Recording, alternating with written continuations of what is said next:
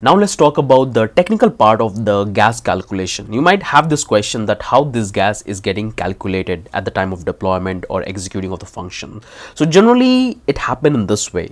First, that you have a flaw in your smart contract. That's why the gas price is going higher in your case for executing the transaction. But if you look at the computational part, one gas, which is the smallest unit when it's come to calculating the gas fee. So generally the average amount we have to pay for any kind of deployment, the contract or executing any function, the average, the industry and standard we have is close to 21,000 gas unit you have to pay, because this is what we hard code in our smart contract before we deploy the contract. So if it goes beyond that, there is some sort of problem you have, because this is the standard fee we declared in the smart contract in well optimized smart contract.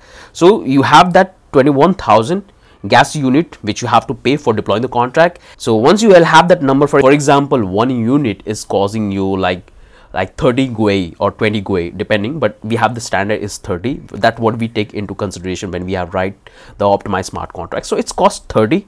Once you have that 30 amount, that amount you have to multiply with the 21,000. So whatever amount you get, that's the amount you have to pay initially at the time of deployment of the contract. If it's good beyond that, there is some problem you have in the contract. It can happen with multiple reasons, due to some flaw, due to some undeclared variable, due to proper like using unnecessary loop in the contract or irritation.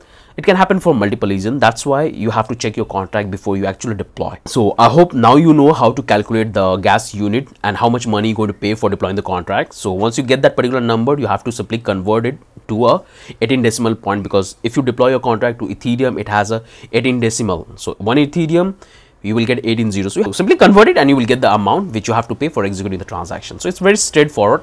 This is the little technical part which we take into the consideration before we actually deploy the contract.